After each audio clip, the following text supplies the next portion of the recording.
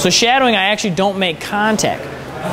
We still run the same pattern and idea, but it really forces us, again, to look at our footwork. So,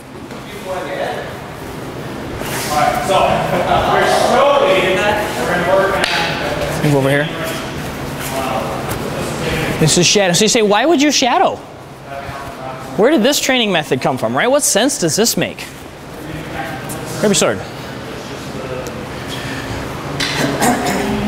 When all they had was their actual battle weapon, they didn't have a training weapon, and they didn't want to chip up or damage their battle weapon, they would actually train it this way.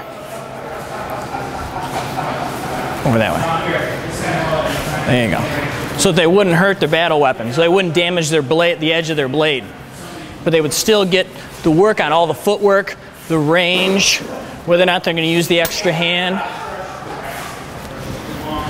And if he doesn't move, he gets stabbed.